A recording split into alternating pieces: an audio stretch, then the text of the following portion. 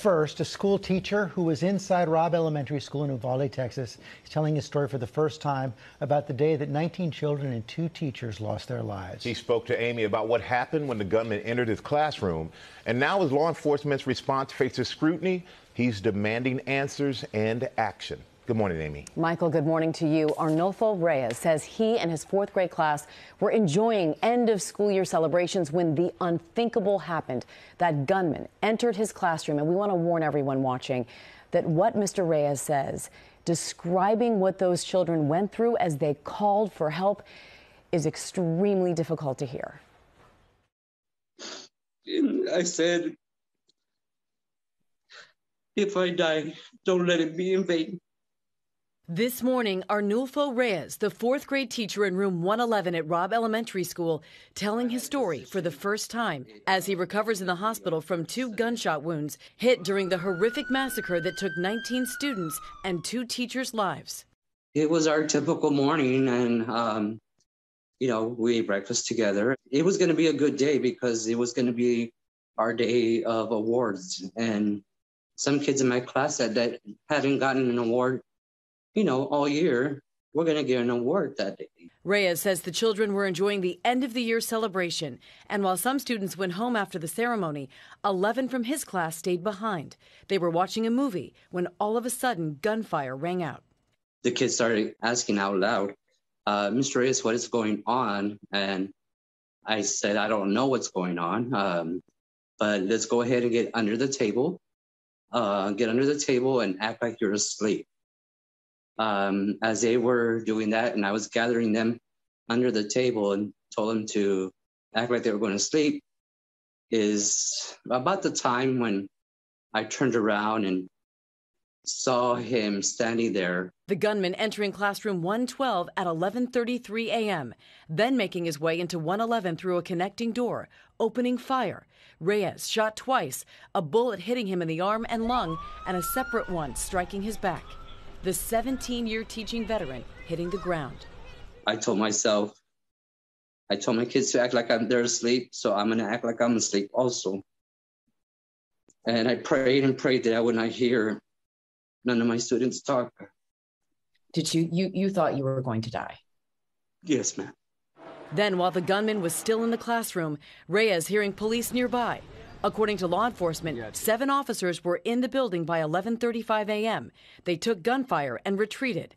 Reyes says a child in the connecting classroom, 112, called out for help. One of the students from the next door classroom was saying, "Officer, we're in here. We're in here." And then, but they had already left. And then he got up from behind my desk, and he walked over there, and he shot over there again.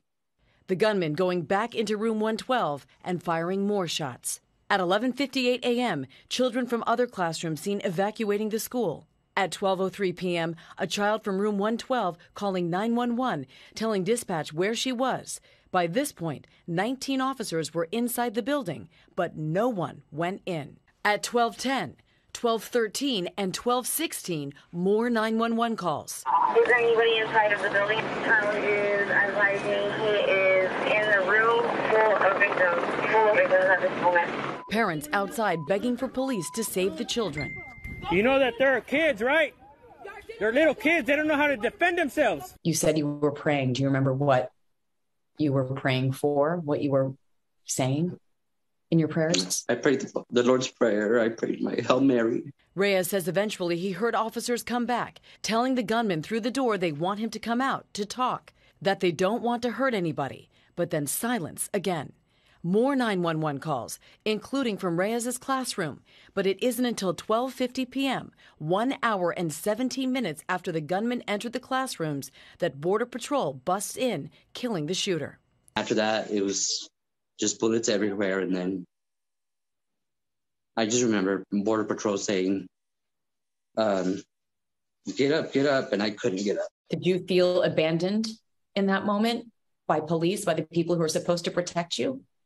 Absolutely. After everything, I get more angry because You have a bulletproof vest. I had nothing. I had nothing. You're supposed to protect and serve. There is no excuse for their actions. And I will never forgive them. I will never forgive them. How many students were in your classroom when the shooter came in? 11 students. So the shooter killed every single student in your classroom. Yes, ma'am. That's when I got to thinking, you know, this family lost one. This family lost one.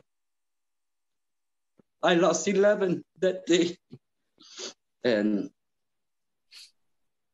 I just went to my parents and said, I'm sorry. I tried my best with what I was told to do. Please don't be angry with me. Reyes says no training could have prepared them for this.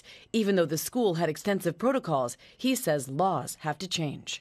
It all happened too fast. Training, no training, all kinds of training. Nothing gets you ready for this. We trained our kids to sit under the table. And that's what I thought of, you know, at the time. But we set them up to be like ducks. You can give us all the training you want, but it's gun laws have to change. It won't never change unless they change the laws. Reyes says he doesn't think he can ever return to a classroom, but he's making it his mission to honor the lives of his students and 2 of his fellow teachers. The only thing that I know that I will not let these children and my coworkers die in vain. Absolutely, I will not. I will go anywhere to the end of the world to not let my students die in vain. They didn't deserve this. Nobody in this world deserves this kind of pain. No mother, nobody deserves this. I will go to the end of the world to make sure things get changed. And it was also really important for Mr. Reyes for all of you to know that those 2 teachers who lost their lives, his friends, his co-workers, Eva Morales and Irma Garcia, he says they were awesome, amazing educators, and he wants the parents of their students to know that they, too, tried to do everything they could to protect them. So he says, yes, you heard that it's his mission. He wants to see change. He really wants to see the legal age to buy a gun raised. He thinks that will go a long way. And also, I just want to send out my love and thoughts and prayers to him because he's going back into surgery today. He's already had multiple surgeries. He has a very long road to physical recovery. Mentally, I don't know that he'll ever get there. Why he kept saying over and over again, please let the parents know I did everything that I could. He did not have a bulletproof vest. Yeah. The others did. And there's so much more to the interview that we could not share because it was so...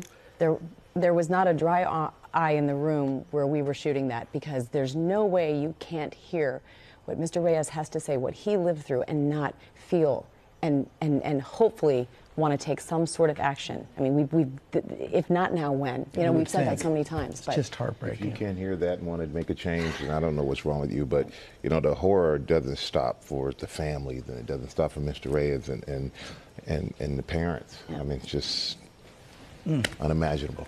Thank you for bringing that to us. I know Thank it's you, hard Amy. to do. Thank you.